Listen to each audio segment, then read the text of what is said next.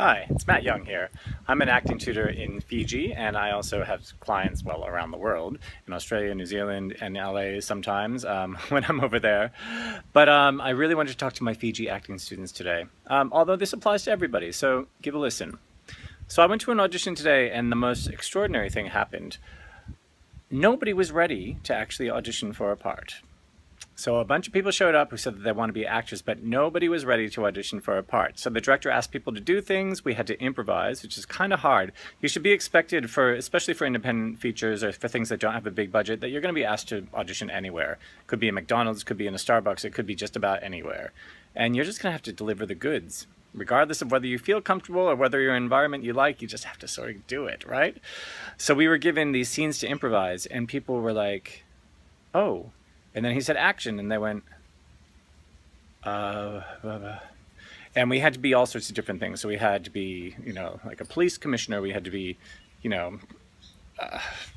like a flamboyant guy on the street, like gay guy on the street that got knocked down. And one of the girls, had to be a beauty queen. And the thing is, you need to be ready to just fake it and just do it. So if he wants a police commissioner, you put on your police commissioner look and you use that voice that sounds like a police commissioner. If you need to be that flamboyant gay guy, you go, girl, let me tell you, and you get in there, right? If you need to be the beauty queen, you just have to do it. I mean, that's really what the director's looking for. And it was for TV, and this guy is like, I need somebody who's going to be able to deliver, like, in the moment, any moment. So it's really, really important for you, if you want to be an actor, to practice your auditions. It's a really easy thing. You can do it with your friends. You can do it with an acting tutor like me as well. And the other thing that you need to know is if you want to be an actor, you need to learn a monologue. So the director did some improvs, and then he said, all right, so does anybody else have a monologue they want to show me? And all these actors went, no.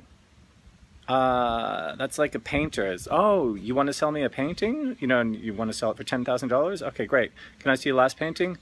Oh, I actually haven't done a painting before.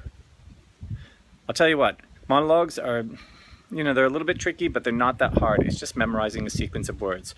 Go to my Facebook page, Tukuna, T-U-K-U-N-A,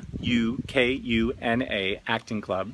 Go into the notes section, and there are a bunch of monologues for both men and women in the notes section. So have one of those, look at it, memorize it, speak with it how it feels in your heart. And if you want to go online and do sessions with me, I can coach you on it. But it's really important that you have a monologue. So when you show up to an audition, you are ready to be whatever they need you to be at that moment. And fake it and go for it. Because then, even if you have the worst audition in your life, the director will see something in you that he or she wants. There's something about you that he or she is going to want. But if you give them nothing, they're not going to get anything, right? So go in there, do your best, and if it's the worst audition of your life, the worst thing that can happen is you can chalk it up to experience and you can be ready for your next one. Practice, practice, practice. That's my advice for today. Thanks.